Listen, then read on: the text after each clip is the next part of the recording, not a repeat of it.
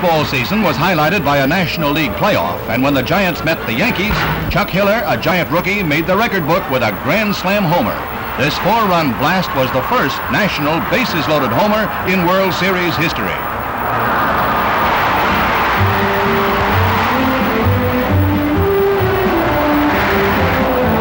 All fans thrilled to another rookie. Yankee Tom Tresh broke up the 5th game with a 3-run homer that sent the teams back to San Francisco for the final tilt.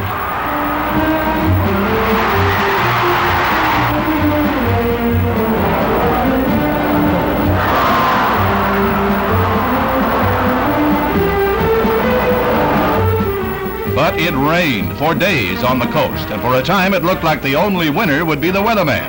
When Willie McCovey slammed one to Bobby Richardson for the final out, the Yankees had won their 20th World Championship.